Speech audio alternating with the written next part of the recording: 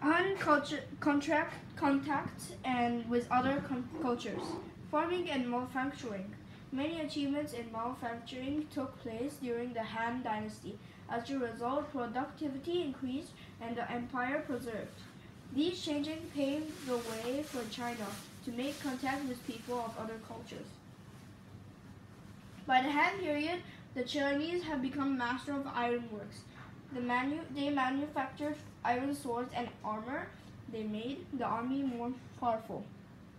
Farmers also gained from advances in iron, the iron plow and the wheelbarrow. A single-wheeled cart increased the farm output. With a wheelbarrow, a farmer could haul more than 300 pounds all by himself. With an iron plow, he can till more land and raise more food. Another item that increased in production during the Han Dynasty was silk, a soft, light, highly valued silk. For centuries, Chinese women had known the worms, had known the complicated methods needed to raise silkworms, unwind the silk threads of their cocoons, and then prepare the threads for dyeing and weaving. The Chinese were determined to keep their procedure for making silk a secret. Revealing these secrets was punishable by death.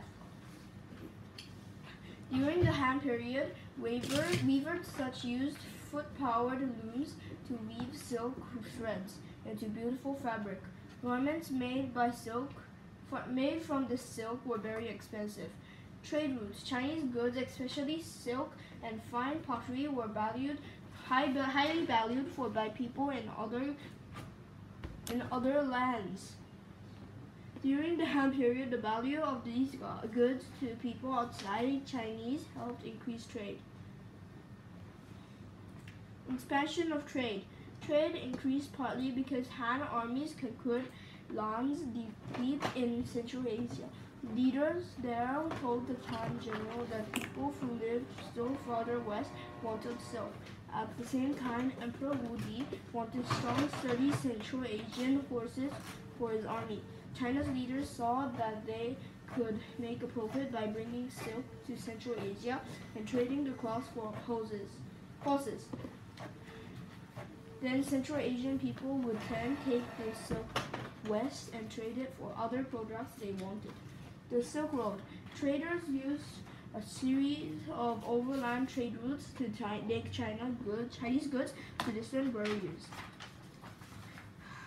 Buyers. The most famous trade route was known as the Silk Road.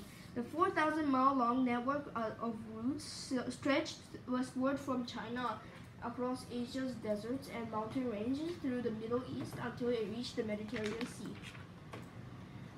Chinese traders did not travel the entire Silk Road. Upon reaching Central Asia, they sold their goods to local traders who would sell them to the rest of the way.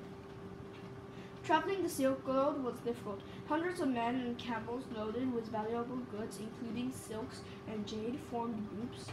They traveled the Silk Road together for protection. Armed guards were hired to protect traders from bandits who stole cargo and water, a precious necessity. Weather presented other dangers. Traders faced icy blizzards, desert heat, and blinding sandstorms. Named after the most famous item transporting along it, the Silk Road was worth its risk. Silk was so popular in Rome, for example, that China grew wealthy from that trade relationship. Alone, traders returned from Rome with silver, gold, precious stones, and horses. Buddhism comes to China. When the Chinese people came into contact with other civilizations, they exchanged items along with the trade goods. Among these ideas was a new religion in the 1st century AD. Buddhism spread from India to China across the Silk Road and other trade routes. Arrival of a new religion. Over time, the Han government became less stable. People ignored laws and violence was common. As rebellions flared up, millions of peasants went hungry. Life became violent and uncertain. Many Chinese looked to Taoism and Confucianism to find out why they had to suffer so much, but they didn't find helpful answers. Buddhism seemed to provide more hope than the traditional Chinese beliefs did. It offered rebirth and relief from suffering. This promise was a major reason for the reason the Chinese people embraced Buddhism. Impact on China. At first, Indian Buddhists had trouble explaining their religion to the Chinese. Then they used the ideas found in Taoism to help describe Buddhism beliefs. Many people grew curious about Buddhism. Before long, Buddhism caught on China was both poor and the upper classes. By AD 200, Buddhist altars stood in the emperor's palace. Buddhism's introduction to China is an example of diffusion, the spread of ideas, goods, and technology from one culture to another. Elements of Chinese culture changed in response to the new faith. For example, scholars translated Buddhist texts into Chinese. Many Chinese became Buddhist monks and nuns. Artists carved towering statues of Buddhas into mountain walls.